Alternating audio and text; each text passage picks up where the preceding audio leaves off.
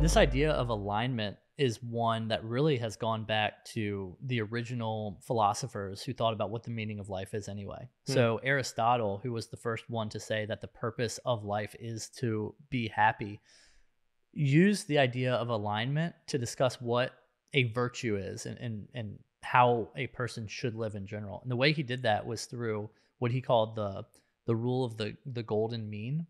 And so, what is a virtue? Aristotle said that it is the center point between two vices. And so, for example, courage is a virtue.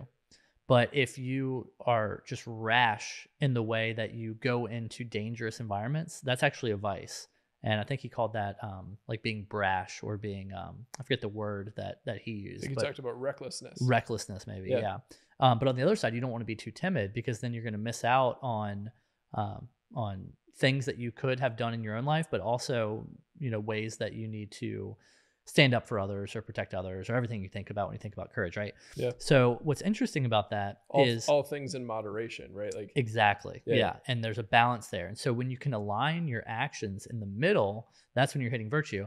You can't do that all the time. It's this idea of perfection, um, but it also relieves some pressure when you think about alignment because just because you're not perfect, which none of us are, you can still think about yourself as closer to the center versus farther away. And then in your lack of perfection and your imperfections, you can still be very good.